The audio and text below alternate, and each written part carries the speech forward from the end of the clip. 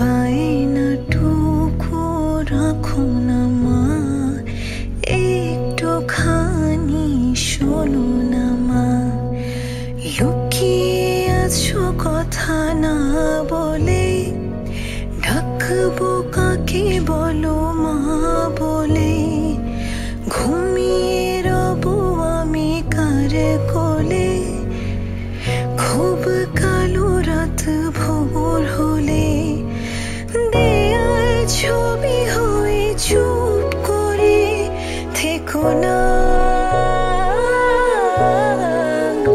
বোঝো না কেন আমি একা। কিছু বলো মা, কিছু বলো মা, কিছু বলো মা।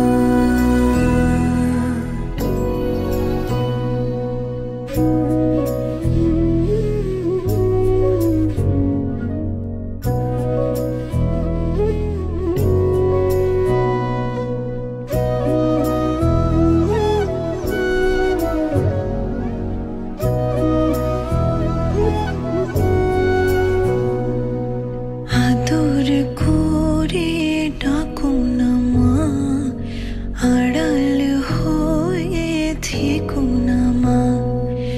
যত কথা বলা হলো না মা, তত ব্যথায় বুকে জমা। না বলে কেন তুমি চলে গেলে, আছো কোথাও তবু মন বলে। জড়িয়ে আছো তুমি ঘরে, পুরনো শাড়ি কাঁথা চাদরে। তোমার ছায়া পথে আর কি ঠাই পাবো না, শুনতে কি পাও এতটা কি। কিছু বলো মা, কিছু বলো মা, কিছু বলো মা।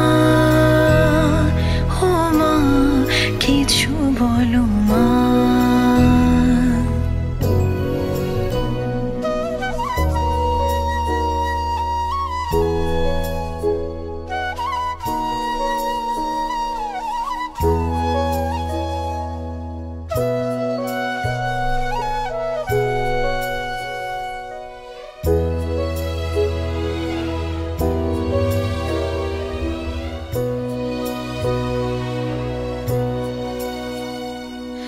নেই তোর মতো আর কেউ নেই আমার, যেন জানি আছে তবু কিছু নেই।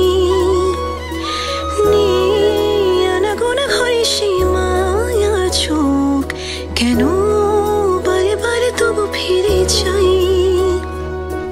দু চোখ খোঁজে শুধু তোমারই মুখ, তুমি ছাড়া কেউ ভাবেনি সুখ।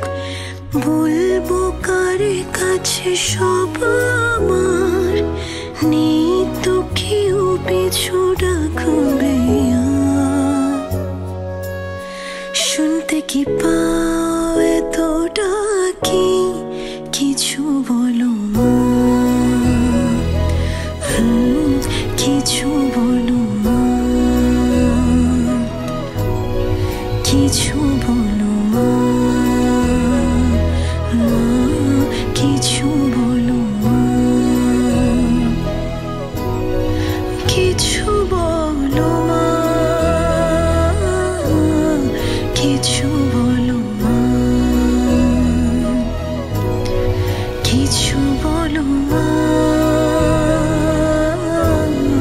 কিছু বলো মা।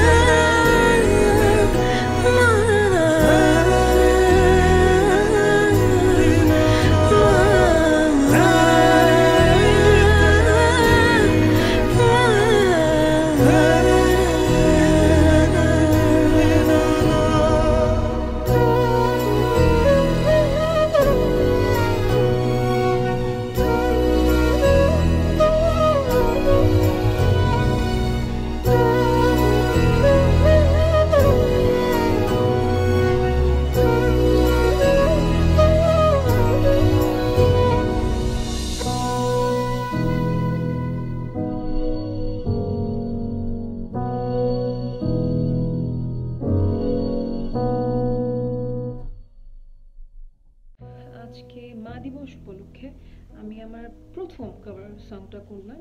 গানটা গত বছর মাদার্স ডেতে রিলিজ হয়। গানটার নাম বায়না, অদিত দাদা করেছিল গানটা। তো ওই সময় গানটা ও মার জন্য করেছিল, তখনই আমি মোটামুটি ডিসিশন নিয়ে নিয়েছিলাম যে আমি এই গানটা কভার করতে চাই মার জন্যই।